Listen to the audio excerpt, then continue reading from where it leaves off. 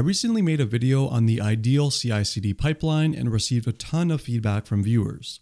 The comments made me realize that there's no one-size-fits-all pipeline that works for all companies and all application types. My view of ideal is something that worked well in my past experience, but is by no means the only way of doing things. So feel free to adapt this to your preferences. With that being said, there are some additions that folks called out, and that's exactly what I want to talk about in this video. So extra things that I think you can add to this pipeline to make it even better. So this is the previous version of the pipeline from our previous video, and just as a really quick recap, we had a source step where we required a certain number of reviewers. We had a build step, which included all the compilation, the unit tests, and the code coverage checks. We had a test environment that ran our integration tests. Then we had a production one-box environment. Now, one-box is a term that I use, but some folks let me know that the correct term is in fact a canary release. And this step is just kind of a progressive deployment step where we only deploy to one host in our production environment. And this included some checks in terms of alarms, bake period, anomaly detection on error counts and latencies. And then I also had a canary step here, which is actually just a kind of a periodic health check on the state of the system. Once it's ready, it goes to the production step. All right, so that's a really quick recap. Now, in terms of the things that I think we should add to this pipeline, the first one is for the local development step. And this includes static code analysis. Now, there's a couple main pieces for static code analysis. There's reliability, there's maintainability, and then there's also vulnerability. So there's many tools that are available for this type of thing. I think the most popular one is probably SonarQube, which a lot of people were suggesting. Now, SonarQube is something that you can integrate in your development environment, or you can also add it as a step, possibly in your build step over here. Now, I actually encourage you to think about adding both of them. Now, the reason I would suggest to have it in your development step is that if you run it against your local software as you're making changes, and it tells you that there's some kind of issue, you have a very quick feedback loop. You're able to address that really quick. If you don't come to know about that issue until, the build step, or even when it's deployed to the test environment, then you're gonna have to come back to your source, make the change, and then repeat the process again. So I think there's value in running code analysis on your source as you're making changes to your code. And in addition, having it as part of a gate here in your build step, just in case someone forgets to run it as part of their local development. And so you'll have an additional check that runs on your pipeline that'll make sure things don't get to your test or your production environments unless they've succeeded. So a lot of people use SonarQube and have had some great success with it.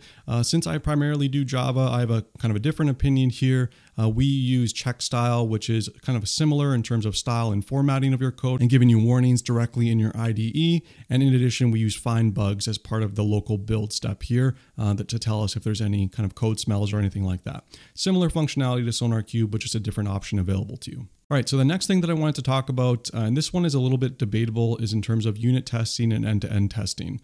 So in the previous video, I talked about running your unit tests in the build step. Now, it was an oversight of mine. I should have mentioned as well that you should also be running your unit tests as part of your local development, in addition to having them here on the build step of the pipeline. Now, obviously, you want to be sure that your code is working as you intend during the development process, so it doesn't make sense to become aware that something is broken after you commit it and push it. So you definitely want to be running your unit testing without a doubt in your local environment before you send it out for your peers to review. Now, the debatable one is in terms of integration or end-to-end testing, whether or not it's worth it to run that on your local environment or wait for it to hit your test environment over here. Now, in my opinion, it is worth it to run it here because it gives you an additional check to make sure that your software is working as intended. However, some feedback that people gave was that it takes too long to run it as part of your source step, and it's better fitted for your testing environments over here. However, when I'm developing, I like to be sure that things are working exactly as they're supposed to be working. So I prefer to run that as a kind of an additional step before I commit it and get peer reviewed. I run the end-to-end tests on my local machine as well. Again, no one size fits all, but just something for you to consider here. All right, so the next thing that I wanted to talk about was in terms of deployments. So one thing that I talked about briefly in the previous video is having regional stacks here. So a North America stack, an Australia stack, and an EU stack or a Europe stack.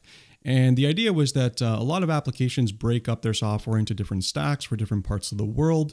And some people had the feedback that, if you have this kind of setup and you have a linear pipeline like this that's working through all the different stages, it's going to take forever for your software to get through all the different regional stacks, all the different environments and the one boxes and onto production. Very, very valid point. And so one thing that you may want to consider is parallel deployments, which is something I think I briefly touched on, but I just want to emphasize it here. Now, parallel deployments allow you to deploy to multiple different regional stacks all at the same time. So for example, after you go through all the gates here as part of your build, you have 3 different test environments, one for NA, Australia, and EU. You can deploy to all these different regions at once. Now, this is totally fine for test and even pre-prod environments because there's no one really using or should be using your application in these test environments beyond just developers or QA people. Now, I don't suggest to do this in production environments. And the reason that I don't suggest that is because if you deploy to all 3 different regions all at once in production, then that means that if there's a bug in your software or something that passed through all these checks that was unanticipated, you're going to have global impact for all of your customers all around the world. So the way that I prefer to do this is to launch in a progressive manner through these different stacks. So I would probably, in the production environment, go to the lowest volume stack, so maybe AU to start, and then to the second highest one, so to EU in this case, and then maybe to North America. Again, this depends on how your traffic is distributed across your stacks, but this is just a suggestion from my experience and a way to minimize your blast radius. However, for the test environments, it makes perfect sense to do this in a parallel way so that you can get that software out quickly. All right, so the next one that I wanted to talk about, some people criticize that we have a test environment here that goes directly to production. I did talk about this in the previous video, but I just want to reiterate, this is probably a bad idea for most people. Something that you should probably consider is having an extra stage here. So having an extra stage between your test and your prod environment could be called pre-prod or whatever name that you want to give it. And this could be used to run like system tests or possibly be a QA environment for your QA developers to be testing your software before it goes out to production. For small applications, you may not want to have an extra step here, but for something that needs to be a little bit more robust, then I think it makes sense to have an extra stage here for stability and testing purposes. All right, so the next thing I want to talk about is in terms of deployment options. So in this example, we have that linear deployment style where things are kind of making their way through the system in a progressive kind of way. Now, there are some different options here that I think are worth talking about. And the one that's probably the most popular is this notion of blue-green deployments.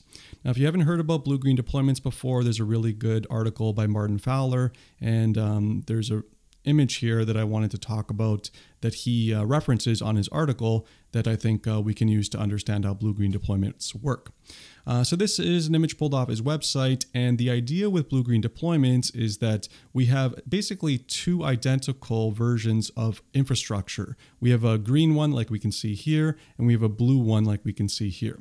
And we use a router to basically point the customer traffic to either one of these different clusters, either the green or the blue. And say our current traffic is being serviced by the green cluster right now. In our blue, we would be getting ready for a new software deployment. So we would load all of our software onto this cluster over here of machines. We would do our QA tests. We would do any sanity checks from our QA team, et cetera, et cetera. Once all that's validated, we basically update the router to start pointing to the blue. So in this case, now the traffic starts getting directed to the blue and the green basically becomes in standby mode. Now there's a whole bunch of benefits for using something like this. I think the one that stands out to me is in terms of rollbacks.